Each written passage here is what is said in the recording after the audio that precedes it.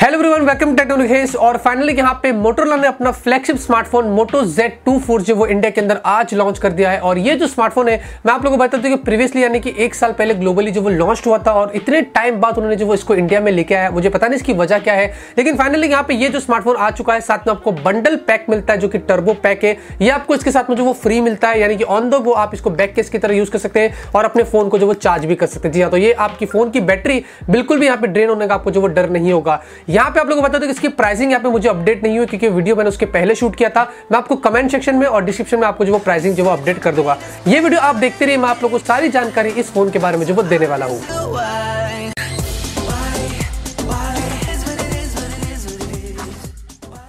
तो बॉक्स में कुछ इस तरीके का देखने को मिलता है। सामने की तरफ मोटो Z2 Force लिखा हुआ है, नीचे की तरफ देखेंगे तो मोटो मोड्स कंपैटिबल, और ज्यादा आपको ये जो बॉक्स के ऊपर डिटेल्स देखने को नहीं मिलती है। और साथ में आप देखेंगे मोटो का टर्बो पावर पैक, इस तरीके की आपको इसको जो पैकेजिंग मिलती है। इसको भी हम थोड़ी देर में जो वो अनबॉक्सिंग कर लेते हैं। सबसे पहले यहाँ पे बॉक्स के अंदर से इसको जो वो बाहर निकाल लेते हैं, इस तरीके से आप स्लाइड करेंगे। यूजुअली सारे मोटोरोला के फोन को जिस तरीके से वो अनबॉक्सिंग किए जाते हैं और हेलो मोटो लिखा हुआ है और इस तरीके से आप देखेंगे आपका फोन आपको देखने को जो वो मिल जाता है। तो यहाँ पे हम जो वो फोन को बाहर निकाले थे इस तरीके से। और मैं आपको फर्स्ट इंप्रेशन की बात करूँ तो बहुत ही ज्यादा स्लिम है। वो रीजन इसलिए क्योंकि यहाँ पे आपको जो वो मोटो मॉड्स इसके ऊपर जो वो लगाने पड़ते हैं, इस हिसाब से उन्होंने फोन को बहुत ज्यादा स्लिम बना दिया है। मेरे हिसाब से one of the best slimmest phone मैंने अभी तक देखा हुआ आपको इस तरीके का देखने को मिलता है। बहुत ही ज्यादा लाइट वेट है और यहाँ पे आप देखेंगे पीछे की तरफ आपको इस तरीके की कुछ डिजाइन मिलती है। मैं आपको फोन की तरफ जो वो बाद में आता हूँ उसको साइड में रखते हो, देखते हैं कि बॉक्स कंटेंट में यहाँ पे क्या कुछ जो वो मिलता है। सबसे पहले यहाँ पे हमें एक रेड बॉक्स मिलता है, उसके अंदर आप लोग को यूजर मैनुअल, वारंटी कार्ड और साथ में आपको एक सिम इजेक्टर पिन मिल जाती है। उसके बाद आपको यहाँ पे कनेक्टर मिलता है USB Type-C पोर्ट से 3.5 ऑडियो जैक का, क्योंकि आपको इस फोन के अंदर जो वो 3.5 ऑडियो जैक देखने को नहीं मिलता, तो आपको ये कनेक्टर यूज करना पड़ेगा अगर आपको गाने वगैरह सुनना है तो। साथ में आपको चार्जर की बात करें तो आपको इस तरीके का एक टर्बो चार्जर मिलता है जिसकी रेटिंग आप देखेंगे 5 वॉट 9 एम्प के ऊपर जो आपको मिलती है, यानी कि ये फास्ट चार्ज सपोर्ट करता है। इससे आप अपने फोन को फास्ट चार्ज कर सकते हैं। उसके बाद केबल की बात करें तो आप देखेंगे आपको इस तरीके का एक standard USB Type-C port cable जो वो देखने को मिल जाता है। फाइनली यहाँ पे ईयरफोन की बात करें तो आप देखेंगे इस तरीके से आपको इन ईयर क्वालिटी के ईयरफोन्स मिलते हैं और मोटोरोला की ईयरफोन्स की क्वालिटी अच्छी होती है। इस बार उन्होंने आप देखेंगे काफी इस तरीके का आपको जो ईयरफोन मिलता है माइक के साथ में मिलता है, साथ में आपको कुछ एक्स्ट्रा ईयरबड्स भी जो वो देखने को मिल जाते हैं।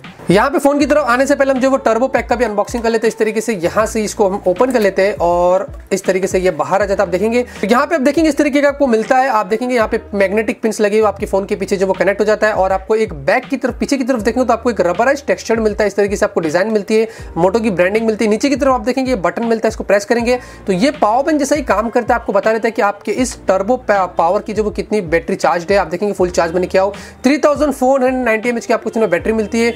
और आप देखेंगे राइट साइड में आपको यहाँ पे USB Type-C पोर्ट मिलता है, इसको आप चार्ज कर सकते हैं। अब हम आते हैं हमारे फोन की तरफ और यहाँ पे सबसे पहले डिजाइन की बात करो तो आप लोगों को ये फोन बहुत ही ज्यादा स्लिम मिलता है। आप देखेंगे बहुत ही ज्यादा स्लिम है। और पीछे की तरफ मैं बात करूँ तो यहाँ पे आपको एक टेक्सचर फिनिशिंग मिलती है, इस तरीके से आपको डिजाइन मिलता है पीछे की तरफ। और फोन के वेट की बात करें तो बहुत ही ज्यादा लाइट वेट है। मेरे हिसाब से एक बहुत ही हल्का फुल्का सा फोन है, काफी स्लिम सा फोन है। ऑब्वियसली मैंने आपसे कहा था कि मोटो मोड्स कंपैटिबल है, इस हिसाब से उन्होंने इसकी डिजाइन इस तरीके से जो स्लिम बनाई है। आप देखेंगे इतना स्लिम है कि आपको यहाँ पे कैमरे का जो वो बल्ब नजर आ रहा है। आप देखेंगे कैमरा भी इस तरीके से आपको बाहर दिखाई दे रहा है। तो इस तरीके से आपको ये फोन जो वो स्लिम मिल जाता है। और यहाँ पे फोन को बूट करने से पहले मैं आप लोगों को यहाँ पे इसका एक फिजिकल ओवरव्यू जो वो दे देता हूँ। फोन के राइट साइड में देखेंगे तो हमें एक पावर बटन और साथ में वॉल्यूम अप एंड डाउन की मिलती है, लेकिन यहाँ पे पावर बटन आप देखेंगे इस तरीके से आपको एक टेक्सचर्ड फिनिशिंग दिया है। इससे आप डिफरेंशिएट कर सकते हैं कि पावर बटन और वॉल्यूम बटन यहाँ पे जो वो कौन सा है। नीचे की तरफ आपको यहाँ पे USB Type-C पोर्ट जो वो देखने को मिल जाता है। फोन के ऊपर की तरफ आपको यहाँ पे सिम ट्रे मिलता है, साथ में आपको एक माइक होल मिलता है। ये जो सिम ट्रे ये एक हाइब्रिड सिम ट्रे, आप इसके अंदर एक सिम कार्ड, एक माइक्रो SD कार्ड या फिर आप एक टाइम पे 2 सिम कार्ड जो वो यूज कर सकते हैं। फोन के लेफ्ट साइड में आपको यहाँ पे कुछ भी नहीं मिलता है। फोन के रियर साइड में देखेंगे तो यहाँ पे आप लोग को 12 मेगापिक्सल के डुअल रियर फेसिंग कैमरा मिलता है, जो कि एक लेजर ऑटो फोकस वाला कैमरा है। आपको RGB और मोनोक्रोम का लेंस इसमें मिलता है। साथ में आपको LED फ्लैश मिलती है, मोटोरोला की ब्रांडिंग मिलती है। और नीचे की तरफ देखेंगे तो यहाँ पे आप लोग को मोटो मोड्स के जो वो कनेक्टेड पिन्स देखने को मिल जाते हैं। सामने की तरफ यहाँ पे आप लोग को 5 मेगापिक्सल का सेल्फी कैमरा मिलता है, ईयरपीस सेंसर्स और साथ में आप लोग को यहाँ पे डुअल LED फ्लैश जो वो देखने को मिल जाती है। और नीचे की तरफ देखेंगे तो यहाँ पे आप लोग को ऑन स्क्रीन नेविगेशन बटन्स मिलते हैं, लेकिन आप यहाँ पे मोटो एक्शन का इस्तेमाल करके आप अपने होम बटन्स को यहाँ पे मल्टीपल जेस्चर की तरह यूज कर सकते हैं और अपने डिस्प्ले में अच्छा खासा स्पेस यहाँ पे जो वो यूज कर सकते हैं। तो यहाँ पे हम फोन को जो वो बूट कर लेते हैं और जब तक ये बूट होता है मैं आप लोग को इसका एक टेक्निकल स्पेसिफिकेशन यहाँ पे जो वो दे देता हूँ। यहाँ पे इस फोन के अंदर में 5.5 इंच की 2K की डिस्प्ले मिलती है, जो कि 1440 by 2560 का आपको पिक्सल मिलता है। लेकिन यहाँ यहाँ पे इसकी डिस्प्ले की क्वालिटी जबरदस्त है और यहाँ पे आप देखेंगे बहुत ही शार्प, क्लियर और इसके कलर रिप्रोडक्शन काफी अच्छे है। प्लस यहाँ पे आप देखेंगे व्यूइंग एंगल्स भी इसकी काफी ब्राइट और शार्प है। ऑब्वियसली आपको एक 2K का डिस्प्ले मिलता है और एक सुपर एलसीडी डिस्प्ले, तो मेरे हिसाब से डिस्प्ले में आपको इस फोन में कोई इशू नहीं आएगा। हाँ, रही बात अगर इसके अंदर 18:9 डिस्प्ले की, तो यहाँ पे कंपनी ने मुझे ये कहा है कि इसके अंदर आपको जो शैटर्ड प्रूफ टेक्नोलॉजी मिलती है वो यहाँ पे 18:9 वाले डिस्प्ले में अवेलेबल नहीं है, इसलिए आपको यहाँ पे 16:9 के एस्पेक्ट रेशियो में डिस्प्ले मिलता है। यहाँ पे जो शैटर प्रूफ टेक्नोलॉजी इस फोन में आपको मिलता है, one of the best technology आपको मिलती है जो 5 लेयर से प्रोटेक्टेड किया गया है और कंपनी ने यहाँ पे 100% गारंटी देती है कि आपका डिस्प्ले यहाँ पे आप कितना भी ज्यादा तोड़ दो, कुछ भी कर दो फोन को, लेकिन आपका डिस्प्ले यहाँ पे जो वो नहीं टूटेगा। यहाँ पे शैटर्ड प्रूफ डिस्प्ले से मोटोरोला के फोन्स काफी फेमस है। अगर आपको नहीं पता तो अक्सर मोटोरोला अपने फ्लैगशिप स्मार्टफोन में इस तरीके की टेक्नोलॉजी जो वो यूज करता है। साथ में आपको यहाँ पे स्नैपड्रैगन का 835 का प्रोसेसर मिलता है जो कि आपको 2.4 गीगाहर्ट्ज के ऊपर क्लॉक्ड है। ऑब्वियसली परफॉर्मेंस के बारे में हमें कोई डाउट नहीं होगा क्योंकि बहुत ही ज्यादा पावरफुल आपको प्रोसेसर मिलता है। हाँ, यहाँ पे थोड़ा सा आउटडेटेड हो चुका है क्योंकि लेटेस्ट अभी यहाँ पे स्नैपड्रैगन के 845 प्रोसेसर हमें जो वो मार्केट में देखने को मिलने वाले हैं। साथ में आपको यहाँ पे 6GB की रैम मिलती है, 64GB की आपको स्टोरेज मिलती है। बैटरी की बात करें तो यहाँ पे आप लोग को 2730 mAh की बैटरी मिलती है। हाँ, बैटरी की कैपेसिटी यहाँ पे काफी कम है, लेकिन आपको साथ में यहाँ पे टर्बो पैक मिलता है जो 3490 mAh का है। अगर आप दोनों को कंबाइन कर ले तो लगभग से 6000 mAh से ज्यादा इसकी जो बैटरी हो जाती है। टर्बो पैक आप डायरेक्टली इसको जो बैक केस की तरह यूज कर सकते हैं और आसानी से अपने फोन को ऑन द गो जो वो चार्ज कर सकते हैं। तो यहाँ पे फिलहाल के लिए अगर आप नोटिस करेंगे तो आपको इसके अंदर बैटरी की अभी जो वो कोई इशू नहीं आएगी। तो यहाँ पे हमने जो वो फोन को बूट कर दिया और यहाँ पे सबसे पहले हम जाते हैं फोन की सेटिंग्स में। आप लोगों को बता रहे थे कि इस फोन के अंदर में जो वो Android Oreo out of the box मिलता है और इसमें कोई सरप्राइजिंग बात नहीं क्योंकि मोटोरोला के फोन में हमें अक्सर अपडेट्स जो वो जल्दी देखने को मिल जाते हैं। और यहाँ पे आप देखेंगे जैसे कि मैंने फोन को यहाँ पे जो वो कुछ फर्स्ट बूट किया था तो मुझे यहाँ पे एक अपडेट भी आ चुका था। तो ये फोन के अंदर आपको मोटोरोला काफी सिक्योरिटी अपडेट्स भी पुश करता है जो मेरे हिसाब से काफी अच्छी बात है। स्टोरेज की बात करें तो यहाँ पे 64GB की स्टोरेज में से आप देखेंगे 16GB यूज दिखा रहा है क्योंकि मैंने कुछ एप्लीकेशन इसमें इंस्टॉल किए थे। और रैम की बात करें तो आपको 6GB के आसपास में से लगभग से 4 से 4.5GB के आसपास रैम यहाँ पे जो फ्री देखने को मिल जाता है। बैटरी की बात करें आप देखेंगे आपको कुछ ऑप्शंस बैटरी के मिलते हैं, आप अपने हिसाब से यहाँ पे आके जो बैटरी को भी ट्विक कर सकते हैं और काफी सारी बैटरी को सेव कर सकते हैं। और साथ में अगर हम यहाँ पे कनेक्शन की बात करें तो आपको यहाँ पे NFC भी देखने को मिल जाता है, आप NFC के जरिए भी जो पेमेंट वगैरह भी यहाँ पे जो कर सकते हैं। यहाँ पे आप देखेंगे इंटरफेस आपको कुछ इस तरीके का मिलता है, आपको स्टॉक एंड्रॉइड एक्सपीरियंस मिलता है जो कि अच्छी बात है और काफी सारे लोग जो वो स्टॉक एंड्रॉइड प्रीफर करते हैं। और साथ में आप देखेंगे यहाँ पे आप लोग को एक डेडिकेटेड एप्लीकेशन मिलता है मोटोरोला का, यहाँ पे आप लोग को मोटो एक्शन, मोटो डिस्प्ले, मोटो वॉइस वगैरह के फीचर्स मिल जाते हैं जो अच्छी बात है और काफी यूजफुल है। आप देखेंगे मोटो एक्शन की बात करें तो यहाँ पे आप लोग को ऑन स्क्रीन नेविगेशन बटन अगर आपको यूज नहीं करना है, डिस्प्ले की स्पेस और सेव करना है, आप इसको ऑफ कर सकते हैं। और फिर आप देखेंगे यहाँ पे आपको टच सेंसिटिव होम बटन मिलता है, उसके जरिए आप यहाँ पे मल्टीपल जेस्चर्स कर सकते हैं। मैं ऐसा करूंगा तो ये बैक चला जाएगा, मैं इस तरीके से स्वाइप करूंगा तो ये मल्टीटास्किंग ओपन कर लेगा और यहाँ पे आप प्रेस एंड होल्ड करेंगे तो गूगल को ऑन करेगा, प्रेस एंड होल्ड करेंगे तो लॉक स्क्रीन में चला जाएगा और बहुत सारे फीचर्स आप डायरेक्टली अपने इस वन बटन से जो वो कर सकते हैं। उसके बाद आपको देखेंगे तो चॉप टू टॉयस, ऐसा करेंगे तो फ्लैशलाइट ऑन हो जाती है, ऐसा करेंगे तो कैमरा ऑन हो जाता है। आप देखेंगे तो बहुत सारी चीजें आप यहाँ पे इसके जो वो कर सकते हैं। उसके बाद आपको यहाँ पे मोटो डिस्प्ले मिलता है। मोटो डिस्प्ले अगर आपको नहीं पता था, आप जब लॉक स्क्रीन मोड में जाते हैं और इस तरीके से मैं वेव करता हूं अपने हाथ को तो आप देखेंगे इस तरीके से जो वो डिस्प्ले के ऊपर आपको जो वो कुछ नोटिफिकेशंस वगैरह दिख जाते हैं।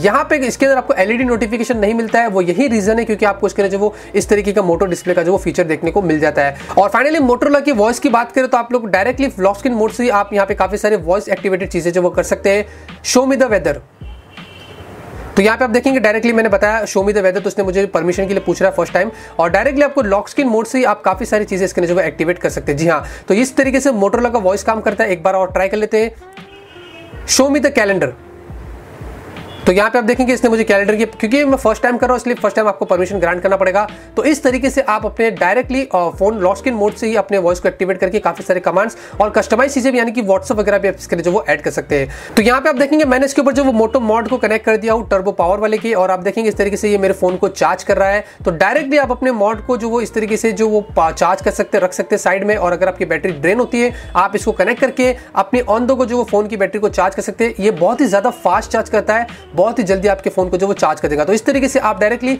मोटो मोड का यानी कि टर्बो वाले पावर पैक का जो वो इस्तेमाल भी जो वो कर सकते हैं। अब फाइनली बात करते हैं इस फोन के कैमरे की, तो यहाँ पे आपको डुअल 12 मेगापिक्सल के रियर फेसिंग कैमरे मिलते हैं और यहाँ पे मैंने मोटोरोला के फोन्स के कैमरे देखिए सुपर्ब कैमरा मिलता है और यहाँ पे आप लोग को देखेंगे तो आपको एक अनलिमिटेड जूम मिलता है। इस तरीके से आप देखेंगे बहुत ही ज्यादा फास्ट जो वो जूम कर सकते हैं और इसके अंदर भी जब आप जूम करते हैं तो पिक्चर की क्वालिटी काफी शार्प आती है, यानी कि बिल्कुल भी आपको जो वो ब्लर वगैरह देखने को नहीं मिलता है। उसके बाद आप देखेंगे आपको ऑब्जेक्ट रिकॉग्निशन का फीचर मिलता है। आप इस तरीके से टैप करेंगे तो ये ऑटोमेटिकली, जैसे कि सैमसंग के फोन्स में बिक्सबी में और सैमसंग मॉल में आपको मिला था, इस तरीके से वो ऑब्जेक्ट को रिकॉग्नाइज करके उसके डिटेल्स वगैरह दे देता है। उसके बाद यहाँ पे सेटिंग्स की बात करें तो आपको यहाँ पे 4K वीडियो रिकॉर्डिंग शूट करने का मौका मिलता है 30 fps पे, और स्लो मोशन वगैरह भी आप जो वो रिकॉर्ड कर सकते हैं। उसके बाद आप देखेंगे यहाँ पे आपको और एडिशनल ऑप्शंस मिल जाते हैं, प्रोफेशनल मोड, ट्रू, B&W, आप ये जो वो ब्लैक एंड व्हाइट मोड में जो वो पिक्चर्स वगैरह क्लिक कर सकते हैं। साथ में आप देखेंगे डेप्थ इनेबल्ड, यानी कि आपको बुके इफेक्ट्स मिलता है। तो यहाँ पे इसका बुके इफेक्ट्स बहुत ही अच्छा है, आप देखेंगे बैकग्राउंड को उसने बहुत ही अच्छे से ब्लर किया है, बिल्कुल भी यहाँ पे जो वो एक आर्टिफिशियल टाइप आपको देखने को नहीं मिलता है। ऑब्वियसली मोटोरोला के कैमरा काफी अच्छे होते हैं।